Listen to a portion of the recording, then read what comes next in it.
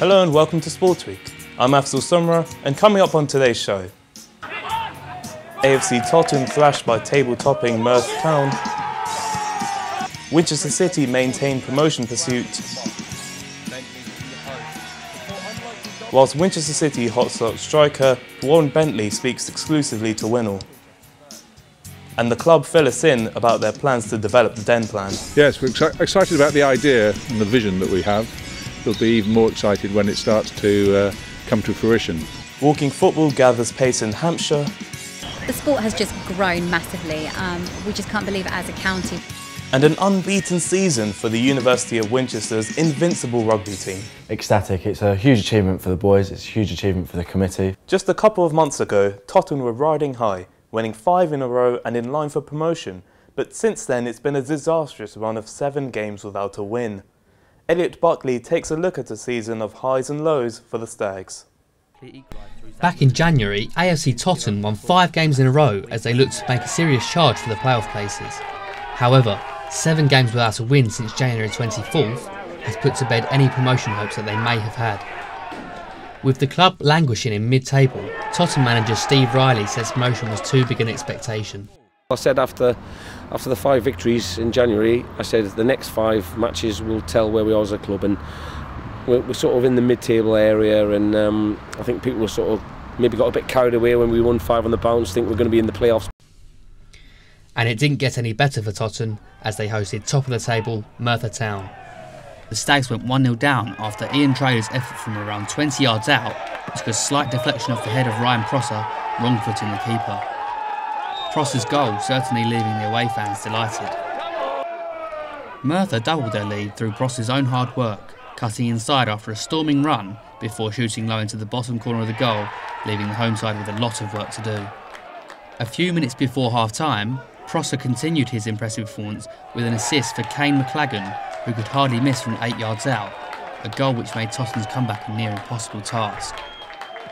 In the second half, the Stags did give themselves a glimmer of hope when Liam Gilbert whipped a free kick into the box and Ellis White got the better of goalkeeper Tom Bradley to make it a slightly more respectable scoreline. The 2-goal deficit was short-lived though, as Ian Traylor powered past Jamie Blackburn to fire a powerful shot beyond Patrick O'Flaherty. The away side then rubbed salt into Tottenham's wounds when a long ball over the top was met with a mixture of poor defending and a great sense of urgency by Corey Jenkins to lob the ball over O'Flaherty and end a very disappointing afternoon for A.F.C. Totton. It's now 5 losses in a row for A.F.C. Totton, with their last 4 coming against the division's top 4 sides. Elliot Buckley, Winchester News Online. There was better luck for Winchester City as they continued to pile the pressure on Wessex Premier League leaders Petersfield Town with a 2-0 victory over Verwood Town. And last night, Paul Masters' side made it 6 straight wins as they still hold a realistic chance of promotion to the Southern Division 1 South and West. Mark Betts watched the action at the Denplan City Ground. With Winchester in fine form, there was some surprise when Verwood started brightly. Tom Whalen firing just wide in the first 10 minutes, and Jordan Fisk's wonder strike rattling the underside of the crossbar, leaving Winchester stunned. In-form frontman Warren Bentley was able to set up Chris Mason, forcing Chris Lynch to make the save. A woeful clearance allowed Warren Bentley to beautifully finish past Lynch, putting Winchester 1-0 up and Warren Bentley claiming his 46th goal of the season.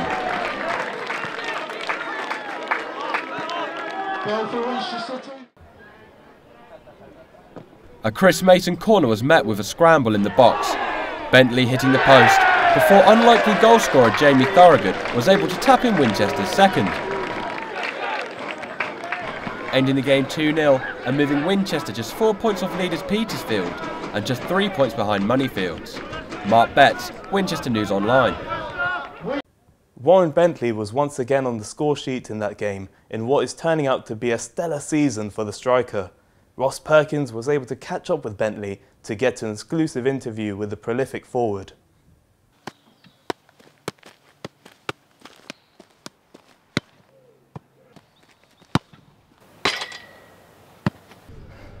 It's not easy to score a goal. from the park to the professional pitch.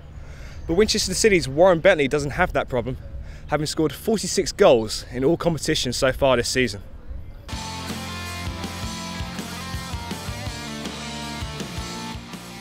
It's a familiar sight to Winchester City fans seeing Bentley score goals week in, week out.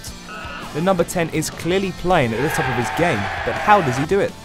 According to the man himself, his teammates give him a bit of a helping hand. Well, it helps with the team I'm playing in. We get loads of attacking options throughout the game, chances galore really. I should have scored a lot more, to be honest. We have a lot of decent players inside, so I'm not just the only man teams are picking up, but obviously you do get a bit more attention as a striker from the defenders, but you just have to deal with it. I'm used to it now.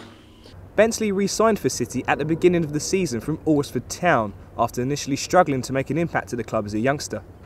But last season he scored a career best 58 goals, which means in just 2 seasons he has scored over 100 goals in all competitions.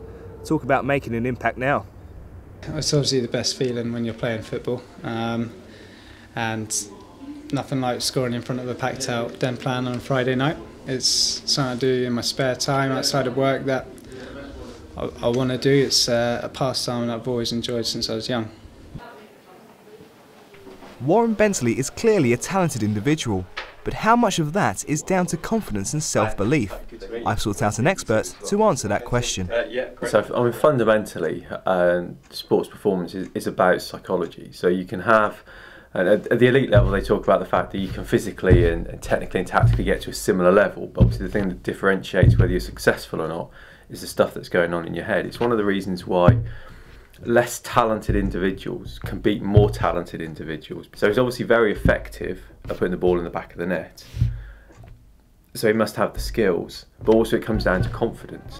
He's obviously very confident because he's been performing well, but there must be other sources of confidence for him as well. So knowing he's prepared, well done the same things that he usually does. People telling him that he's improving as a player, that's important. So there must be a range of factors which are contributing to him going out on a Saturday or a Wednesday or whenever they're playing and walking out on that pitch thinking, how many goals am I going to score, rather than if I'm going to score. I would like to play higher, there's no secret about that, and we've had that discussion. I'm sure most of the team would like to play higher. And we've played against a few Conference South sides this year, and the club's done itself no harm in any of those games. I think I've done well and proven to myself more than anyone that I can play at that standard.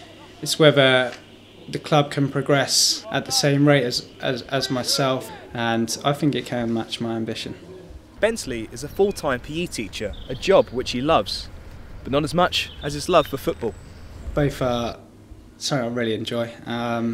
Teaching, there's nothing better than teaching a good lesson and the kids really enjoying what you're teaching them and what they're learning. But obviously I'd rather score a last-minute winner on a Saturday with the team. So what does the future hold for Warren Bentley? And can he break into football at a reasonably high level? I'm not sure. I don't really like to set myself any long-term targets. What I learned from last summer is just to take each decision as it comes, really. And that decision is not made at the moment, and I don't really like to make that decision during the season. Probably the standard I would be able to get at, if it was professional standard, would be at low echelons. Which would obviously be absolutely great. I mean, everyone dreams of being a professional footballer when they're younger. But also have ambitions with my work, and being able to fit work and football together can sometimes be a better balance. But you never know. I mean, like I said, it's something every kid dreams of when they're younger, so you never know. Warren Bentley loves playing for Winchester City, but his ability and prolificness in front of goal wouldn't look out of place in a higher conference league or maybe even the Football League. If he keeps up his current form and impressive goal scoring tally, that break into a high level of football may not be so far away. Ross Perkins, Winchester News Online. Staying with Winchester City, the club is looking to redevelop its home ground with the inclusion of an all-new stand, all-weather pitch and new training area. Rachel Gunter has more on this story. Winchester City have been flying high in the Wessex Premier League recently, and the next step for the club is some major redevelopment. Those running the club would like to see a new stand, an all-weather pitch and a new training area with a current ballpark cost figure of £1.5 million. We're excited about the idea and the vision that we have. We'll be even more excited when it starts to come to fruition. Obviously, in any negotiations, take a long time to get the project up and running, and we're in that period now. But when it starts to happen, we'll be very, very excited. We're already a club that people covet to come to at this level, and I think that it would attract players because of the facilities. We'd perhaps be able to sort of further our academy into older players to play at a decent level, and I think it would help us in every single respect. However, the club are aware they face tough competition with other development projects in Winchester, such as Silver Hill and the River Park Leisure Centre. Yeah, the local council have been supportive. They've had many other things preoccupying them, and we're obviously not at the top of their list, and we fully understand that. They've got the issues with Silver Hill development and the River Park, both major issues that are not running as smooth as they would like, to say the least. We seem to have been pushed into the background, and we're hoping for a little bit of movement fairly soon before we get a bit frustrated. The plans would see the capacity increased up to 3,000.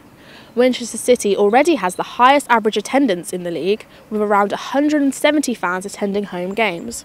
Their game against Moneyfields 2 weeks ago saw 462 fans attend, and Paul Murray believes that this proves there is a place for Friday night football in the non-league. It doesn't clash with the league programme, and Friday night is a good night for people to go out, and so Friday night football is good, and for non-league football I think we should concentrate on it more, especially at a fiver. The club hope that redevelopment can happen as early as May of 2017. Rachel Gunter, Winchester News Online, Winchester. On Sunday, the Hampshire FA hosted its first ever walking football festival at Eastleigh's Silver Lake Stadium. The Legends Cup, which comprised of several walking football clubs across the south, was launched with much fanfare, and Dominic Chandler went to Eastleigh to find out more about it. Last weekend, Eastleigh FC's Silver Lake Stadium hosted the Hampshire FA's Walking Football Legends Cup. The Hampshire FA have become the leaders in the development of the sport, in a scheme designed specifically for men and women aged 50 and over. It's taking off, but for us that's fantastic, because as development staff also working for Hampshire FA, we need to be seeing, are there any gaps in provision that we can support, and Walking Football has come in completely inclusive, giving these players another chance to get back involved in the game, and we have just seen it grow. So there is still an interest in other areas. We need to take that on board. We are constantly taking that on board. We are constantly trying to do things as much as possible to get things up and running for these players, and as you can see, the success has already been there with 20 plus clubs. So we are very, very pleased, but now we continue to develop. With no running, little contact and kickings as opposed to throw-ins, walking football ensures that there is minimal stress on the player's body, but it still maintains that competitive edge and the need for tactical awareness. It gives me the chance to play football again, in a competitive nature, but again with a social aspect as well. Obviously, at our age, trying to play against nippers is not on. Too many injuries, that sort of thing. But here, we're all about the same age roughly, and you can use your skills, have a few shots and have a good laugh at the same time. It's really good. It's exactly the same as it was 30 years ago for us. You still get the same thrills when you score a goal. You're still competitive. You do a flick, you do a turn, don't you? And it's the only difference is you're playing against probably guys you may have met in local football.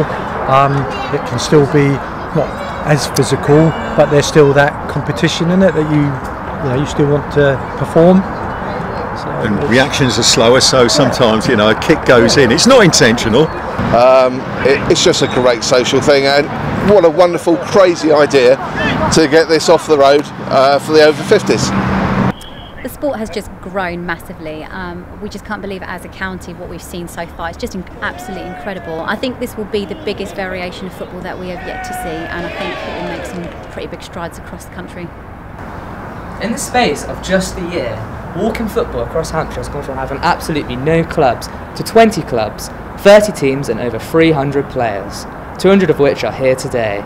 It's certainly a sport that has benefited from learning to walk before it can run. Dominic Chandler, Winchester News Online, Eastleigh. And finally, the University of Winchester's men's rugby union first team has gone an entire season unbeaten, with 8 wins out of 8. With a staggering goal difference of 339, the university team has certainly kicked their opponents into touch, and I'm delighted to say that Captain Connor Mitchell joins us now in the studio. Firstly, Connor, congratulations. Thank you. How do you feel about the team getting promoted? Ecstatic. It's a huge achievement for the boys, it's a huge achievement for the committee, for myself, Vice Captain, Chairman, something that we've worked towards for many years, and it's a huge feeling to finally finish my final university year with such a great win. So what does it mean to the team to achieve this feat? Hopefully now it puts us on the map. Being quite a small university, sports teams don't necessarily get the emphasis that they deserve, but now hopefully going forward we can get some proper support. Yeah, so is this the biggest thing to happen to rugby for the University of Winchester? I think it is, yeah. I mean, to finally finish on a year where we've got a 100% win record opens eyes. It means that hopefully now we can go forward as a stronger team. Yeah, so what's next for you and the team? What's the future hold? I'm hoping that we can go forward and win the next league. I mean, we've walked this league and hopefully we can do the same to the next and just keep moving up, keep moving up. Thank you, Connor, for joining me in the studio. Thank you for having me. And that's all from Sportsweek. But for more award-winning news, sport and features, head over to winol.co.uk. Goodbye.